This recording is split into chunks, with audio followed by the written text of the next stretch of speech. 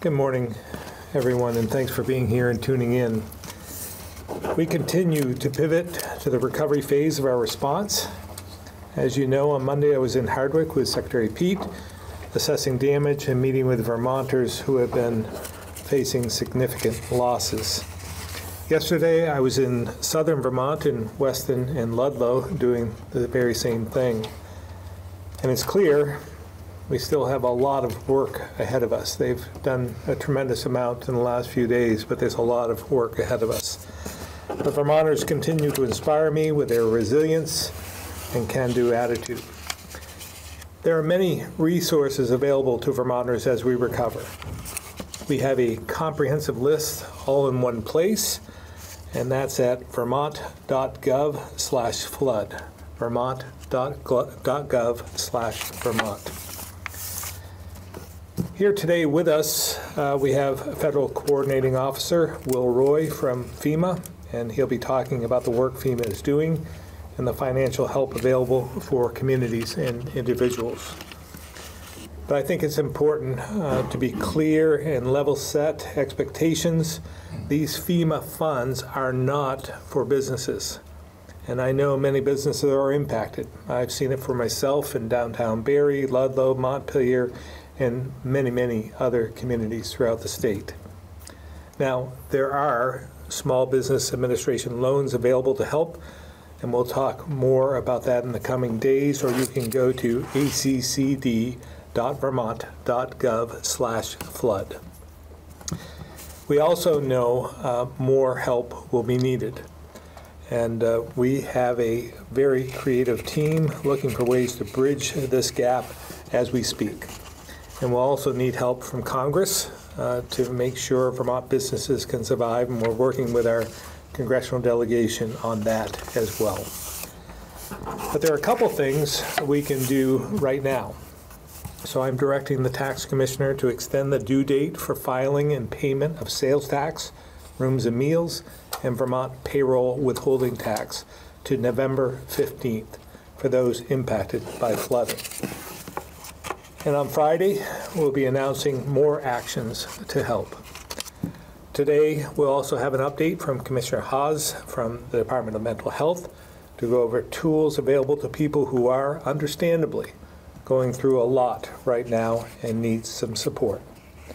I want you to know it's okay to reach out for help. And Commissioner Haas will explain just how to do that. On another note, my team is working to break down silos between agencies and departments, as well as nonprofits and private entities, to ensure we're coordinating and doing as much as we can to help people through this. And that work won't stop once these events begin getting less attention.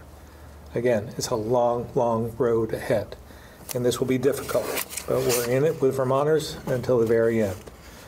So I'll turn it over to Commissioner Morrison for a situational update.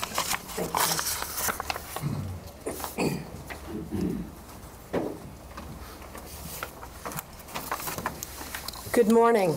I will provide some updates on rescue and emergency operations, as well as guidance on debris removal and volunteering. Happily, no rescues were made last night. We have begun demobilizing out-of-state teams who came to assist, and here is a summary of rescue-related operations to date. 211 people were rescued from homes, vehicles, trees, the top of a car carrier, a floating hot tub wedged on a tree, and a floating dumpster. These rescues were conducted by boats or by rescuers walking through deep water. An additional 127 evacuations were conducted in the first 2 days of the flooding, and 18 animals were transported or rescued from homes and vehicles. Our swift water and urban search and rescue assets will remain staged throughout the state to respond to any future emergencies. We still have just the one death related to this event. I want to remind everyone that many injuries and deaths related to a disaster happen after the acute emergency and during the cleanup and recovery phase. Please exercise caution as you go about cleaning up and drying out our residential and business buildings. Household debris has nails, sharp edges, and other hazards. Please remember that our waterways have significant debris in them and unusually strong currents.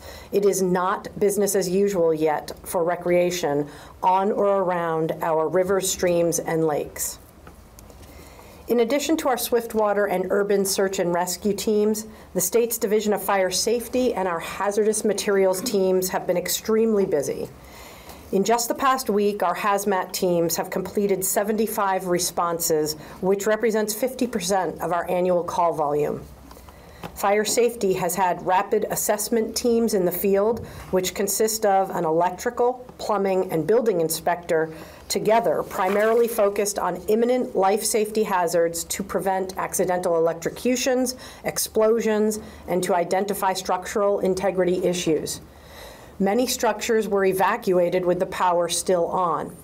Our teams have found water halfway up to electrical panels, submerged electrical meters, and more. These inspections provide critical safety warnings to residents and cleanup crews. So far this week, we have completed more than 750 of these rapid inspections. The Division of Fire Safety has provided numerous informational resources and guidance on safety related to this disaster. We have also modified our database to accept no-fee permits. Previously, you had to enter a monetary amount for work notices. This change has allowed work notices for emergency repairs to be entered into our database with no fee. We anticipate that there will be a high degree of need for all of our emergency response teams for the near future. And we remind you that if your home was flooded, please have a qualified electrician inspect your system before you turn the power back on or begin to use electricity. We've been fortunate to have national support from companies like Amazon, who sent truckloads of dehumidifiers and fans to Vermont. Within hours of arrival, these items were distributed by the National Guard to the 30 hardest hit towns in Vermont. I know that there have been more acts of corporate generosity, but they've only allotted me so much time today. I've been inspired by many stories from the field of neighbor helping neighbor, people helping people, and municipalities helping one another. For instance, St. Albans sent dehumidifiers to Waterbury, while Burlington and South Burlington sent public works vehicles and staff to hard-hit towns. These are just a few examples of the generous spirit of Vermont taking place all over the state. Right now, we need an all-hands-on deck to help every home and business and farm impacted by the flooding to get clean and dry. Clean and dry is the rallying cry of the day. Get the wet carpet, sheetrock, and such out to the curb or within 10 feet of the public right-of-way, sorted into the relevant piles for pickup. And I have a visual that I have left for the media that is a good description of how to sort the piles of debris. Let's make a push to get this done before the end of the weekend. We are working hard to connect volunteers and volunteer organizations to residents who need assistance at their homes. Community volunteers should continue to register with www.vermont.gov/volunteer so the team at Serve Vermont can match you with missions in communities all around the state. Once registered, you may receive notice of volunteer missions in your area, and you can respond with your availability for that particular mission. This helps coordinate assets. Please be patient. Connecting volunteers to missions can take some time as communities begin the recovery process. This effort is not intended to replace grassroots local volunteer efforts. We continue to encourage Vermonters to join local efforts as they arise. It is often most effective to volunteer with local organizations that you are already affiliated with. Anything you can do to help us get clean and dry will be very helpful. There are many voluntary organizations, both within Vermont and those that operate nationally, that are now active in our communities. We are asking these organizations, not individuals, please do not self-deploy. The state is recommending the use of crisiscleanup.org for organizations to manage your missions. We have a team taking information from 211 damage reports and contacting individuals who have reported damage to inquire about what assistance they may need. The results of those calls will be entered into crisiscleanup.org. We encourage all volunteer organizations operating in Vermont to adopt cleanup missions via Crisis Cleanup to ensure the best coordination of resources. Voluntary Organizations Active in Disaster, also known as VODA, is also coordinating activities statewide. We encourage municipalities, again, not individuals who should use 211, to sign up for crisiscleanup.org access. There you can see details about damaged structures, who has asked for help, and which volunteer organizations are active in your area. The system will provide details about which missions have already been adopted by one of these organizations and which remain in need. Municipalities may also choose to use this app to match municipally based volunteers to requests for assistance that remain open in the system. All of this information about volunteer coordination and debris management is available at vermont.gov/flood. And with that, I will turn it over to FCO Roy. Thank you, ma'am. Appreciate that. Good morning. Federal Coordinating Officer William Roy. I'm not only your Federal Coordinating Officer, I'm also a fellow resident of Vermont, so sort of blessed to be here with my fellow Vermonters. Before I begin some prepared remarks from FEMA, I would just like to talk about 2 days ago when the Secretary of Transportation came up and the Governor took him through northern part of Vermont to show him the destruction. As we went from town to town, the Governor talked about each location from personal knowledge. Not only the devastation that we're seeing from the storm, but also the impact over years of loss of opportunities for revenues and businesses. So it was clear to see the Governor's focus was on the long view. Not only do we need to recover from the current problem from the storms, the culverts, the bridges, the roads, the baseball fields, the rail trail, but we also need to focus on the long-term recovery, and that's one of the things FEMA is focusing on as well with the state. So we're here for the long haul. Each day we have a brief to the Governor on actions and activities, and so I'll use this morning's brief to the Governor, if I could, to talk about the things we are doing with the state. And I will tell you that we're so drawn to the state that when his Emergency Operations Center manager briefs him, the slides he's briefing are all of the work that FEMA is doing. I mean, we are truly nested with each other on the operations. So as of this morning, there are 331 personnel from Vermont, in Vermont from FEMA. As of last evening, there are 1,980 homes that have been visited by our disaster survivor assistants. Those are the people that go and knock on doors to ask people what help they need and help them to sign up for FEMA assistance. They've also visited 144 businesses because members from the Small Business Administration join our folks as they do their walkabouts to offer assistance. We're also supporting 3 multi-agency resource centers that the state has set up. And I've been doing this for a while, and I've never seen a state lean so far forward and set up centers like this. And so we're supporting ones that are in a number of the communities. And we're also standing up mobile registration intake centers in Waterbury, Woodsboro, Ludlow, and Springfield, where people can go to sign up for their assistance. As far as individual registration for assistance, and to put this in context, for Irene, there were about 4,000 people who signed up for assistance. As of last night, there were 1,644 people already signed up for assistance. 96 of them were from undeclared counties. And we'll discuss that in a moment. The nice thing is, for those from undeclared counties, should they be declared, the process continues automatically. They don't have to do a thing. As of last night, we approved over $700,000 for support for individuals and households, for the average of about $6,100 per person.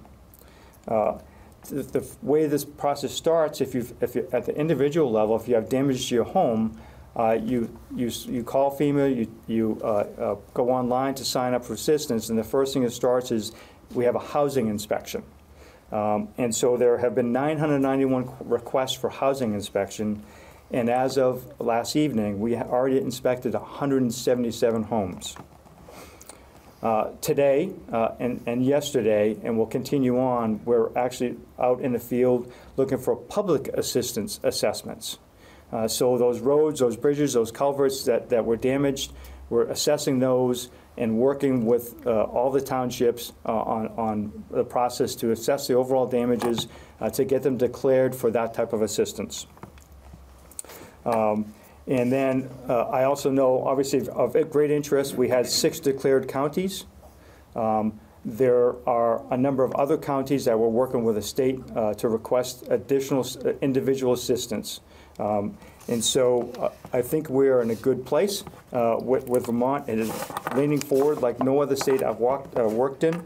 And so a couple other quick notes. I think it was announced already that the President's approved 100% funding for emergency protective measures for a 30-day period. There are, unfortunate nature of this business, there are people who will take advantage of it, so we have to keep our eye out for scams. So we've put out information already. If somebody comes to your door, they will have FEMA identification. If they do not, don't trust them. And so as of right now, working with the Small Business Administration, they have also opened up 2 business resource centers, one here in Berlin, and then one in Ludlow. And so we are here for the recovery, the short-term recovery, to get people back on their feet, and we're here for the long haul, hopefully, sir, to help with that rail trail that will bring in economic support to the north. Thank you very much, and I'll be followed by Commissioner Hawes.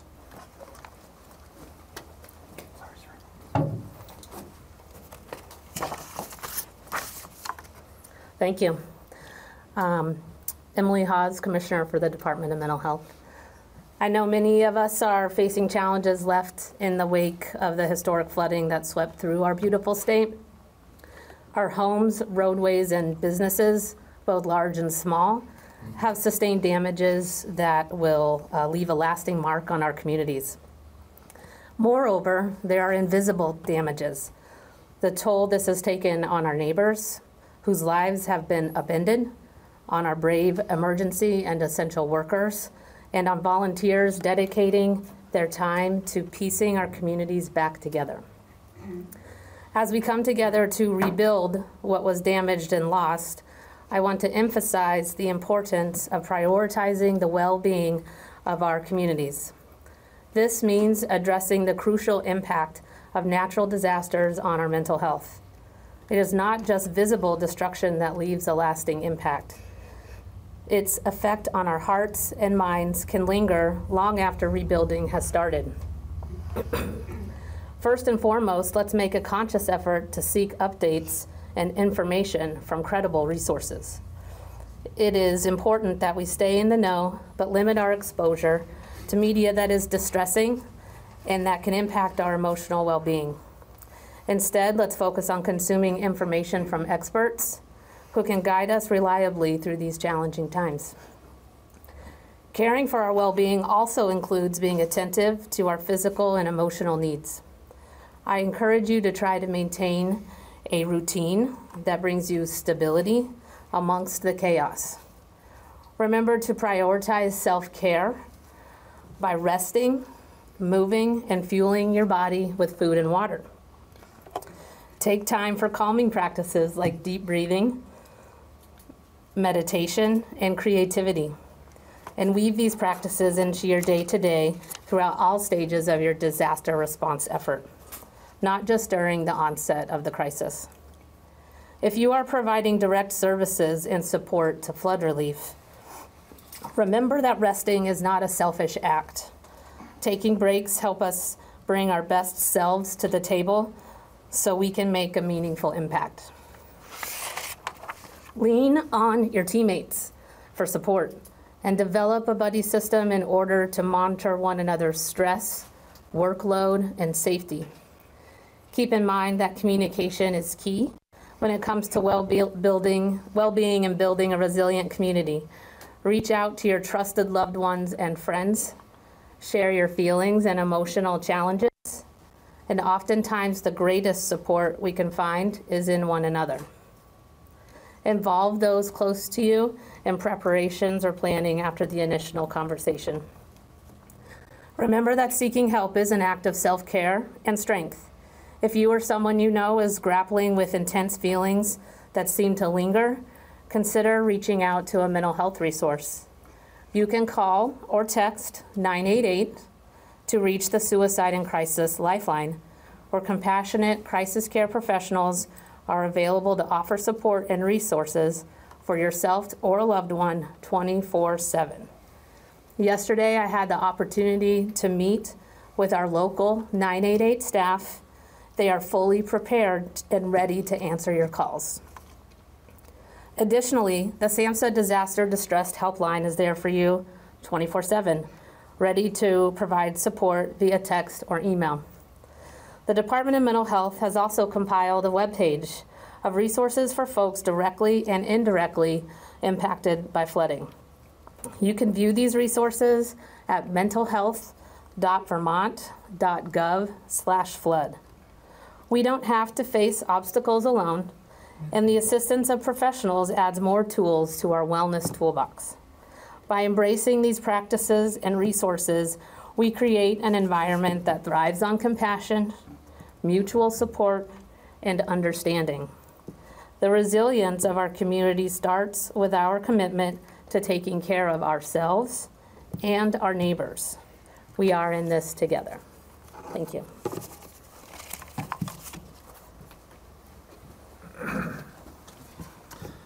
Thank you very much. And before I open up to questions, I just wanted to comment as well.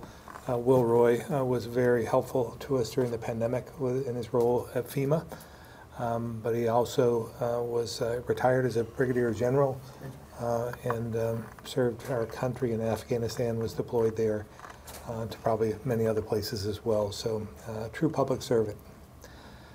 I'll open up to questions. Governor, that 1980, I believe, for homes and 144 businesses, that those numbers that were mentioned, is that the totality of the damage, or are there still homes and businesses we haven't visited? Yeah, I believe that's just a raw number at this point, and a dynamic number that is being added to. I don't believe we've gone and we know the extent of all the damages. For instance, when I was in Ludlow yesterday, they have their municipal sewer treatment plant is down, but they also identified a crushed pipe under the Black River, the main pipe going into the sewer treatment plant, that is not going to be a quick or easy fix. So those types of things we're finding every day, as well as slides and so forth that are still we're vulnerable to because of the saturated soils, and some of those could come down even over the next month or so. So again, we don't know the total impact, but we're getting closer. What's your biggest concern right now, as we are, 8 or 9 days from the event? Multiple. I'm still concerned about the weather.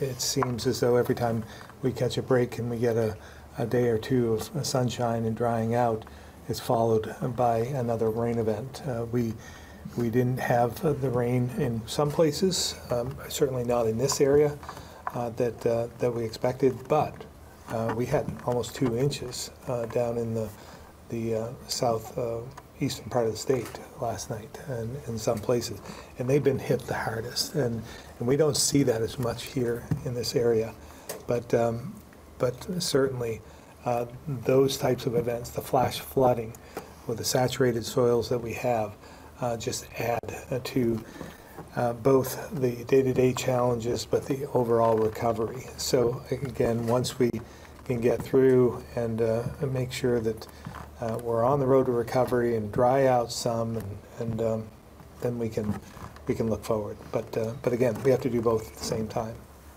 As you know, if you go to Montpelier, Barrie, any one of these impacted communities, there's just a flood of contractors that have come in from out of state. What is the state doing to organize and to take stock of some of those contractors and to vet them, to make sure that they are legitimate and that they're here to help? Yeah, I don't know if you can speak to that. I can't speak to that right now. Not off the top of my head, I can't.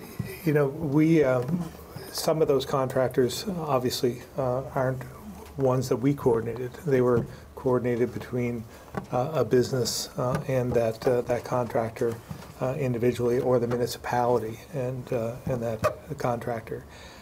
We would offer that if you haven't fully vetted, make sure that you go to the Attorney General's website, and I believe that she has provided information for vetting there. And if you have any questions at all, give us a call or give the Attorney General a call so we make sure that you don't get yourself into peril.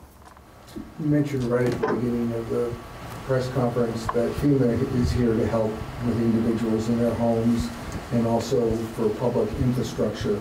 But the situation is different from businesses. I've heard from a number of businesses in downtown Montpelier who are saying, their lifeline is basically a small business administration loan at 4% and 20 years. You're a former business owner. That's a tough factor in their decision whether or not to reopen or not. Yeah, this is something I've heard throughout the state and in some of my visits with the community members. For instance, when we were on our tour on Monday, we were in Hardwick, and the motel there that was in the river, literally in the river. And the owners were there that I've seen. They've had some change in ownership of that facility for decades. But these folks came in, they were retiring, bought that business. He was a building contractor, fixed it up himself. They lived there, and they turned the place around and made it into something that was very special and very essential in some respects to the vitality, the economic vitality of the community. So at this point in time, I mean, we were talking to him and her about this, that they're in their 70s now, and do they want to take out another loan to put into this particular piece of property, this venture, and have to rebuild and pay that over a long period of time? So these are tough decisions to make. I'm hopeful. Again, we're trying to get creative to trying to provide bridge funding for some of these businesses. But we're going to need some help from Congress in this regard, or the President. This is nothing that we can do on our own. So the congressional delegation is going to do all they can to provide for relief. But I just want to level set this so that the expectations aren't too high, and we'll do all we can. But we don't have the resources to make them whole. Do you see any role for the Vermont legislature to help provide funding for some of these businesses? Well, again, we need to get through this period of time, the response, then in the recovery, and we're working on issues right now and maybe some relief that we can provide. But obviously, this is a long, drawn-out affair in terms of recovery. So yes. The simple answer is some of the ideas that we've had over the past in terms of helping businesses in the state for economic recovery are going to be ongoing, and we're going to be asking for more assistance to help businesses in Vermont, because that's the lifeblood of our state, right? We need the resource, we need the tax revenue in order to survive. So if we don't have the economy rolling and we don't have businesses to do that, we're going to be impacted. So it's in our best interest to help businesses recover from this. Any sense of how many acres of farmland have been impacted during the storm? And also maybe just a sense of how many roads currently, I don't know if you need the full list, but maybe just how many roads are currently impacted as well? I don't know if Secretary Tebbets is on, but he might be able to answer that question if he is on. He is not on. We can follow up. Okay, and yeah, I'm sure he has those details. Do you have any information you might be able to come up and provide? Thank you, Governor. Currently today we have 12 state roads that remain closed, 12 state roads that are partially open, which means they would be one lane. 3 state roads reopened last night, and since the beginning of the storm we've reopened 103 state roads, which is 232 miles. I'll just add that today we're working with 56 contractors on AOT projects around the state of Vermont. We currently also have 5 state bridges which are closed, 1 completely missing, and then a degree of damage to the other 4. We have conducted 311 inspections on bridges, both state and local, across Vermont, having done 43 just yesterday.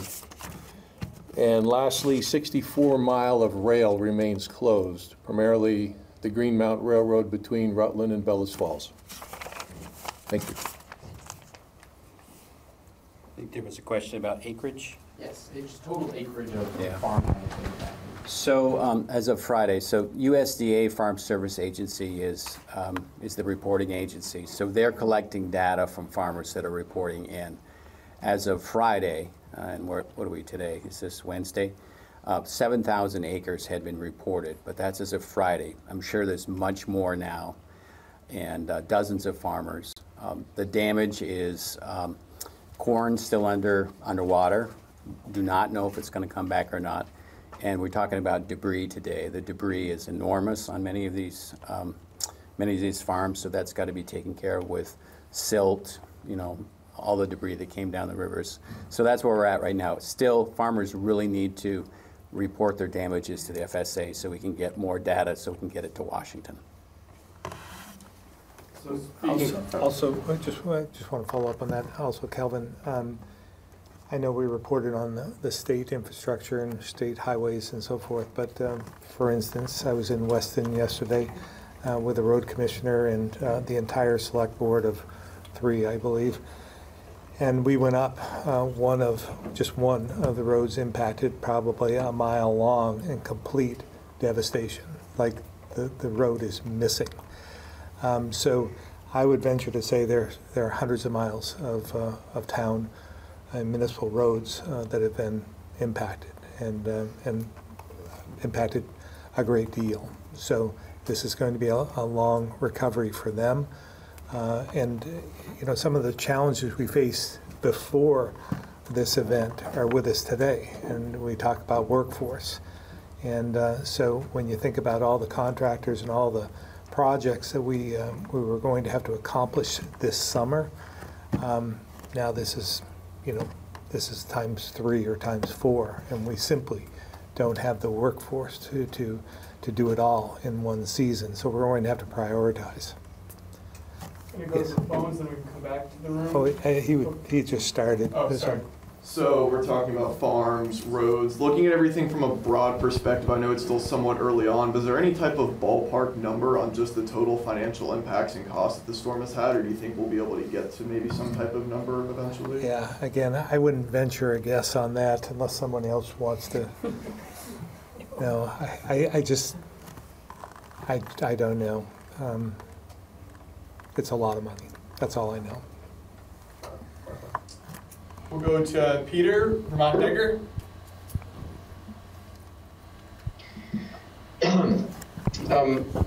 Is there a sense, an estimate for how many people are still currently displaced?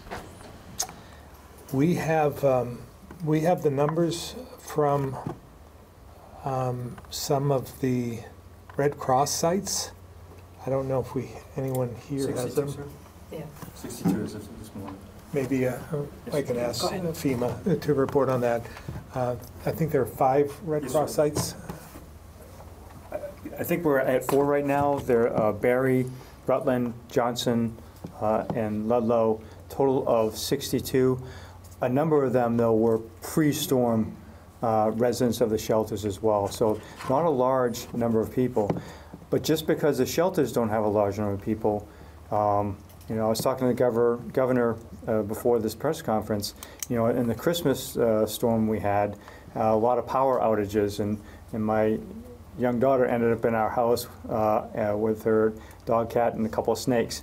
So I'm sure there's a lot of that going on here in Vermont.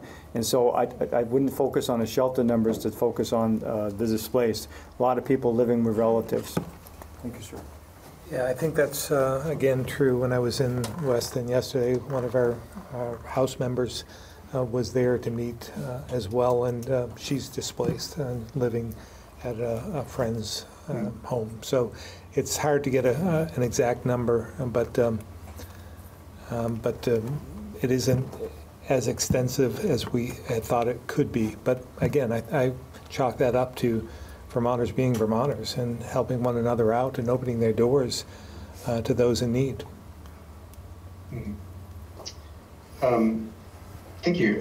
Another question, do you have a number or estimate for how many municipalities are at this point without running water? I think it's 10, sir. I'm sorry? I believe it's 10 this morning, sir. I'm going to have you answer that. Boil water. On the boil water, yes. A 10 on the boil water. And I think the do not drink has ended. It's 1 now still, right? Yes, ma'am. Up so 1. 1 on do not drink. Thank you, ma'am. I'm sorry, is it 10 under boil watch and 1 under do not drink? Yes, that's what the report was.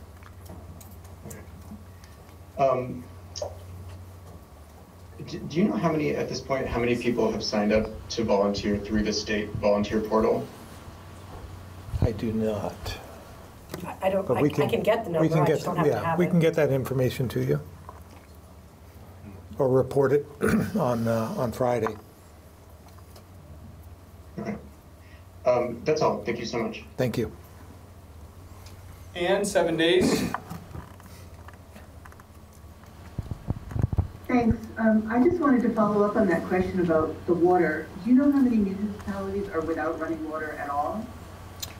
We don't. I don't believe there are any municipalities without some functioning water of some sort. The quality is in question, but I don't believe there are any shut down. Now there are treatment plants. I know of at least 3 that are not functional at this point, and that's Johnson, Hardwick, and Ludlow.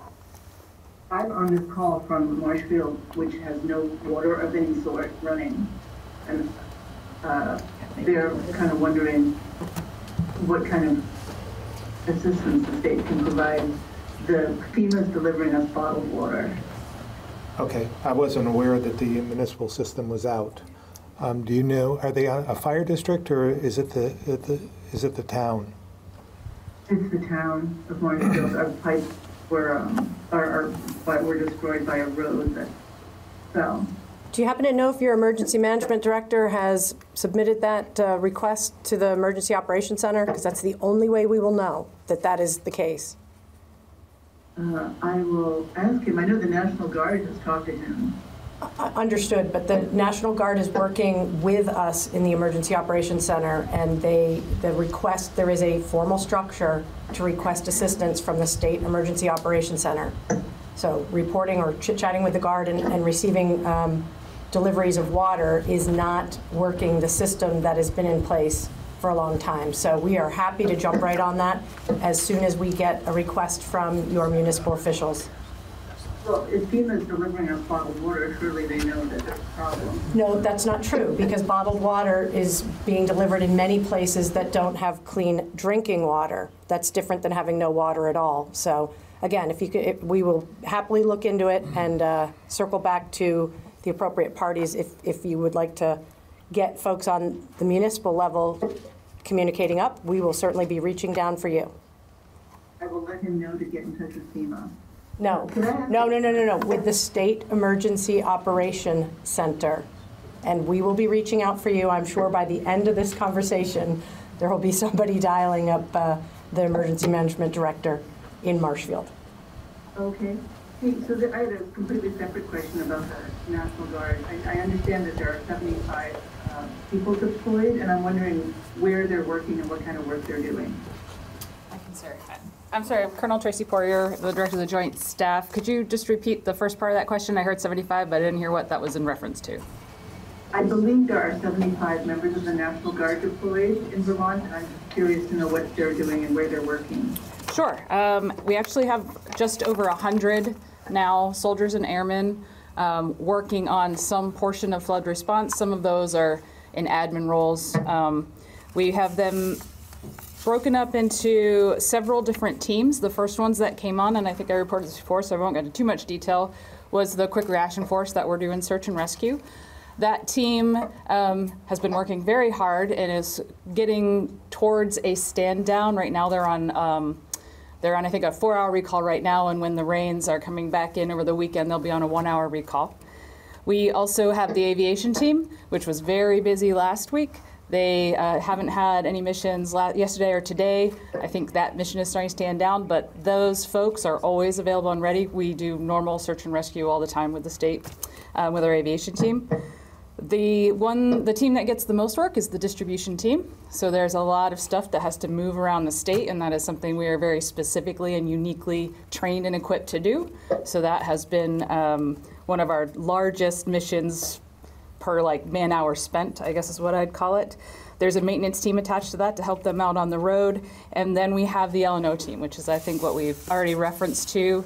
That team, they've been out to essentially 50 towns to date. There's another, I think we have a list of 132 to get to by the end of the weekend.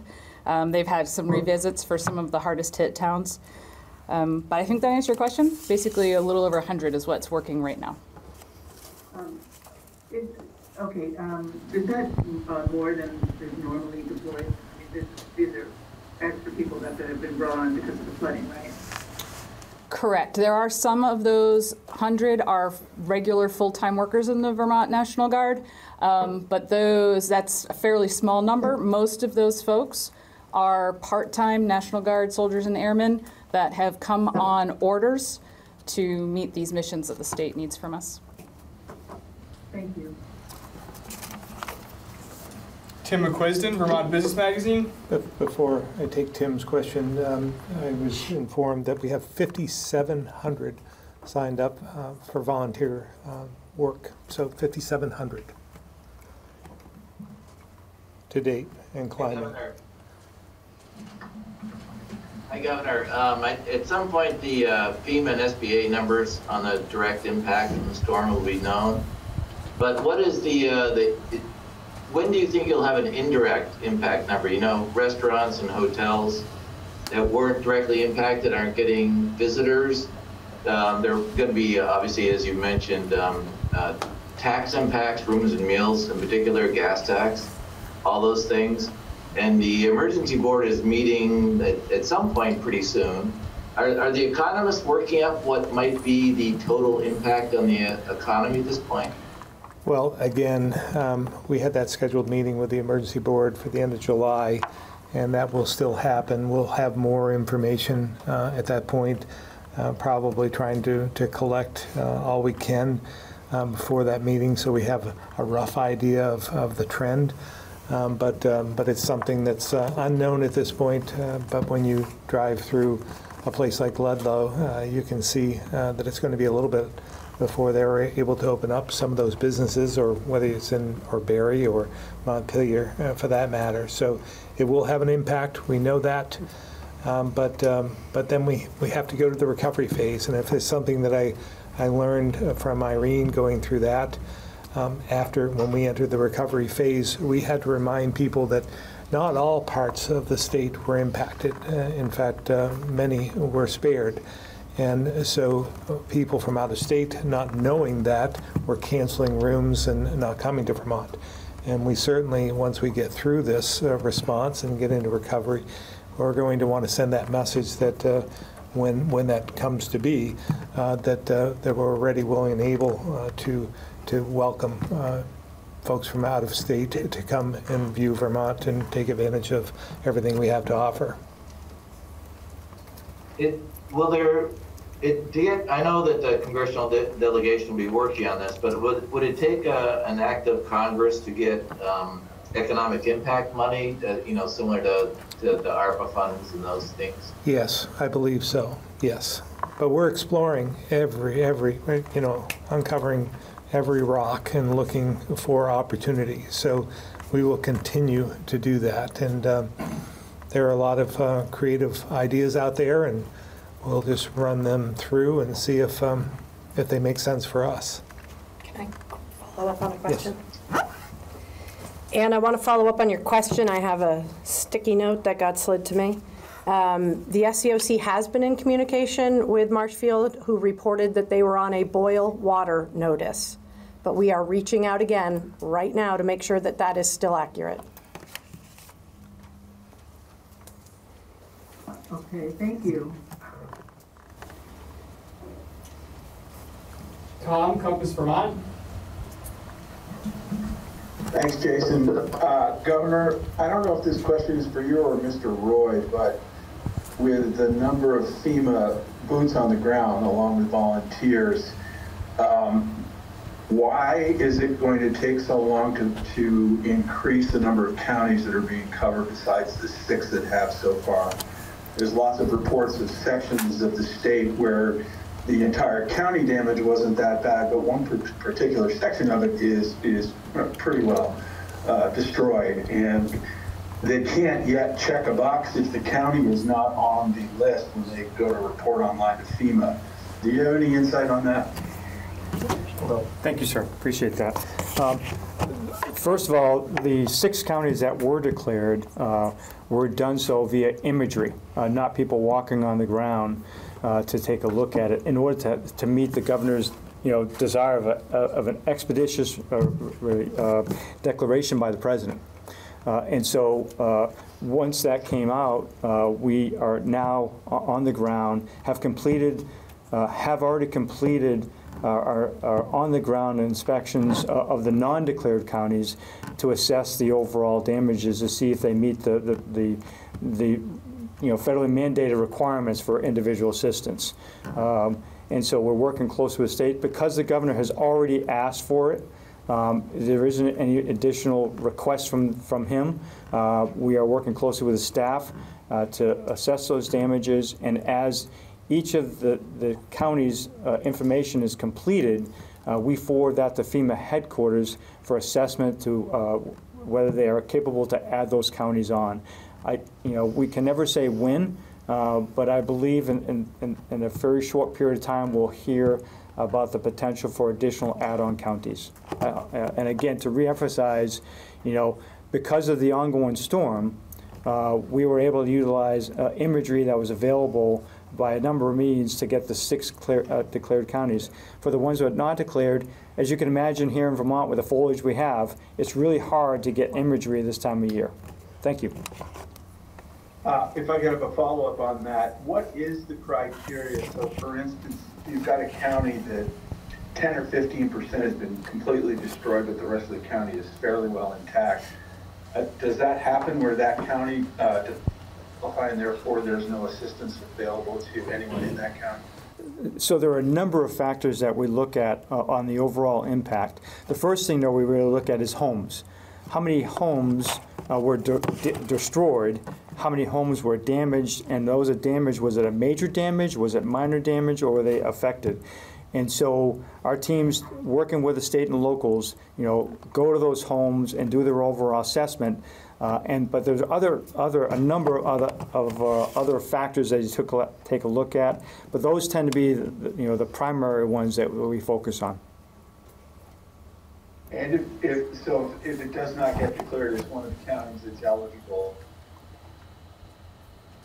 I'm sorry, say again? So if the county doesn't meet the requirements for declaration, you're correct, it doesn't get added to it.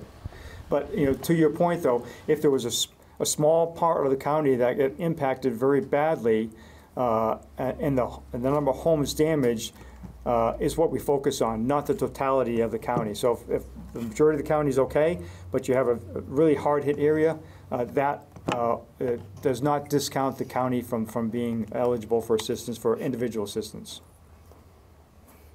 Okay, thank you. I also just want to say, appreciate the level of communication out of all the departments in Vermont. It's allowed us to cover the damage versus trying to uncover the mistakes, and that's highly appreciated. Thank you. Keith, Rutland Herald. I'm all set for now, thank you. Back to the room. Just for FCO Roy, you mentioned a lot of the statistics that your survivor assistance crews have compiled, but just for Vermonters that haven't seen crews come to their homes yet, just what can they expect, and also those eventual inspections, just what goes into those as well? Yep, thank you for that question. So for our disaster survivor assistance teams, they usually operate in 2 or 3, and they'll go to the home, they'll knock on the door, and they'll ask them, if they've had any damages, if they've signed up for assistance from FEMA. If they have not, they can help them. They have an iPad, they can help them sign up. They can provide the information if they want to call in, and then if there are damages and they sign up, then the first thing that will happen is they'll get a call from a housing inspector to coordinate a time for them to go take a look at the home. They'll show up, they'll be certified, they'll have a badge to say, this is who I am, and they'll take a look at the damage for the home. They'll report that back to headquarters, and then their application will continue. I would like to take this moment, for just a moment, to explain that there are letters that some of the applicants will receive where we're looking for more information. The way it is written it can be confusing. And so, but right in the first sentence it says, read this entire document. Usually there's just something missing that's preventing us from moving forward, providing them the funding. Whether it's their insurance form denying their application, or some other piece of paper. So we encourage people, read the entire letter and then contact us, and we will help you to be able to figure out what it is you need to get the assistance you need. We're also standing up disaster recovery centers where people can physically go and sit down with one of our applicant specialists, and they can help them with that process as well. And we'll announce those locations as we work with the state to stand those up. So those aren't up and running quite yet? We have mobile registration intake centers with some capability, and we have one right now. Closest one here would be in Waterbury. And so that's where people can go to sign up. The governor has been kind enough to offer that armory for us to turn it into a disaster recovery center, so that people can go to get additional assistance there. Oh, by the way, the Small Business Administration will also be there with us. You warned against scams. I don't know if you'd be the best person to answer this, but just, has there been any incidents reported yet, or are you guys just kind of preparing for that? We always prepare for that because we know it comes. There actually was one report of it. Interestingly, it was actually accurate because one of the things we do when we help people sign up for assistance, again, we have badges, we certify who we are. When they sign up, if they want an electronic funds transfer for their funds versus a check in the mail, they obviously have to put their banking information in. And so I think there was some misinterpretation that was a scam, but that, quite frankly, that helped us leap forward to ensure that people knew that there are people out there who take advantage of the situation on our public. Thank you, sir. Will FEMA ever reach out via phone or email, or if someone says they get a phone call or email claiming to be FEMA, that's most likely a scam? Unless they apply for assistance, they will not get a phone call. They'll get people knocking on their door, like we talked about, but of course, they will be badged. Thank you. Governor, I have a question about Montpelier. I've had a number of folks in town that have approached me and have expressed their, I guess, disappointment maybe, that they perceive that FEMA and also the state emergency management folks just haven't been on the ground. They say that there's a lack of presence there. Do you know if there's plans maybe to bring in more folks or to set up a tent to show that presence? I can take that if Sure. Thanks, Calvin, for that question. There's been a lot of chattering about what the state hasn't been doing, what FEMA hasn't been doing, and I heard about that chattering yesterday afternoon, so I personally went to Montpelier and met with the city manager, and he and his deputy and my team are very clear about what the process is to request assistance from the State Emergency Operations Center, and they are very comfortable and pleased with the outcomes that they have received and with the items that we have still yet to deliver to them or that we've had to do some problem solving with them. So we are very, very much working in concert with the city officials in Montpelier.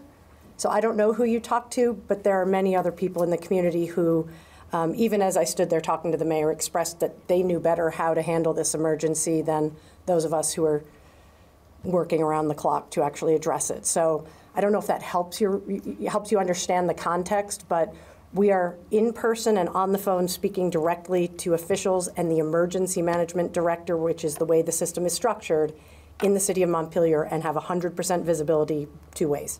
And how do they communicate that to the volunteers and the folks on the ground, right? The officials are one thing, but there's also all of those, potentially hundreds of people that are doing the volunteer work. So how does that get communicated to them? I don't know. Candidly, I can't speak because I'm not on the ground doing that type of work. I did see an amazing, incredible volunteer spirit in action down in Montpelier. I also went and visited the Barry Recovery Center up at the auditorium yesterday. And I don't know what local to volunteer organizations communications looks like. I'm sure it is different community to community. But I can tell you there's great volunteer spirit in every community I've seen. And the messaging from the State Emergency Operations Center has not changed since before this flooding began. The structure's in place. We have state emergency management plans. There are regional and local emergency management plans. We rewrite these plans, we update them, we exercise them with our local partners year-round. And this was go time. And the structure exists and it has to be followed in order for the entire ecosystem to work, right? Thank you. Sure. And I'll also add that Montpelier was one of the first places that the state directed our disaster survivor assistance to go walking door to door. So they've been there on multiple days as well. Just a quick money question as well. You mentioned there's been $700,000 that's been paid out in individual assistance. Approved. Approved, right? Average of about $6,100 per person. Is that the ceiling, or do you expect more money to maybe flow? No, we've just started. I mean, we just turned the program on Friday because of the declaration, and by Monday morning, people had money in their bank accounts. So that's how quickly it turned, and we're just starting. And as I said, for Katrina, there were roughly 4,000 people who had received aid. We're already, again, up to 1,600 people who have applied, and over 1,500 people who are eligible for assistance. So it's moving fast, and quite frankly, it's moving fast because, Vermont is leaning forward on this and showing us where to go, working with the local emergency managers and say, this is the area that you need to focus on to help with. And people are reading and saying, yeah, this is how I sign up for assistance from FEMA. And it's all because the state, is really leaning forward. Thank you. There's time for maybe one more. We've talked about assistance for homeowners a lot today, but is there any update in terms of for the houseless population, Vermont resources for them, and how they've maybe been affected last week? Yeah, well, again, the shelters are open to anyone, whether they had a home or they were unhoused in any way. So we want to make sure that everyone knows, and they're still open to those affected. So I don't have a number on that because we don't segregate the two. Our shelters are open to anyone. Just one more quick one for Commissioner Haas. You mentioned 988 as a resource. I don't know if they've already gotten a big influx of calls or if you have that information at all. Yes, I do have that information. Let me get to it. So the total calls answered from July 1st to July 16th was 378. So breaking that out to the 2 weeks, July 1 through 8 is 193. July 9 through 16 is 185. We anticipate as folks start to digest what has happened, they're more inclined to reach out for support. So when we think about responding to a traumatic event, you're going to go through ups and downs along the way. Those are going to be anger, sadness. Sometimes you're going to feel very content, or all of those at the same time. We're all human. And so we anticipate as folks start to settle into the recovery and looking at the amount of work and how long it will take to recover from this, that those calls start to increase. We just celebrated the first year of 988. And so when I was meeting with that group up there, yesterday was at Northeast Kingdom Human Services. There's also Northwestern Counseling Services. Those folks are ready to answer the calls, like I said earlier, from our community members who may need their assistance. Did you say 988 was primarily a suicide prevention number? Sure, so it's for both. It's for anybody who's in distress or a loved one of somebody who's in distress. It doesn't necessarily need to be somebody who's experiencing thoughts of suicide. It's anybody who's having a tough time. So it's not defined. They are there to answer that call.